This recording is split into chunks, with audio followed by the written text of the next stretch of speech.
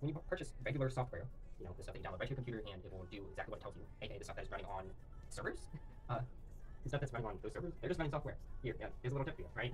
So when you just download software and you're extracting data, it goes from your computer, collects the data you want, and it goes right back to your computer. It's insane, right? That's all you gotta do. That's it, right? But when you go through software as a service, it goes from your computer to the software as a service owner to some random APIs, and those are the things that collect the data you want. It gets sent back to the software as a service owner, and then it's sent to you. So that means this guy has your data, this guy has your data, this guy, well, it has all of the cookie data from these guys, but still, this guy right here is the person that owns all of that information, and you give them more. Wow, what a fantastic service to run if you don't care about privacy and you just want their money.